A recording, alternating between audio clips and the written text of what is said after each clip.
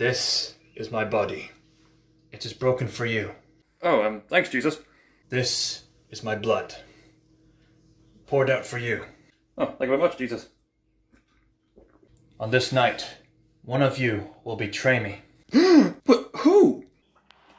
Definitely not me. I'm the most decent chap here. Should I go through with this April Fool's prank? Yes. Alright then, let the prank commence. After the prayer in the garden, Jesus of Nazareth, you are under arrest for blasphemy and for causing a lot of trouble in the public. We don't want such trouble, so we're going to arrest you. Oh, and here's the silver drachma, as promised. Ooh, money. Judas Iscariot, you betray me over silver drachma? April Fools! I gotcha! I literally gotcha! Judas Iscariot, was sacrificing the eternal Son of God worth betraying over a handful of limited silver drachma?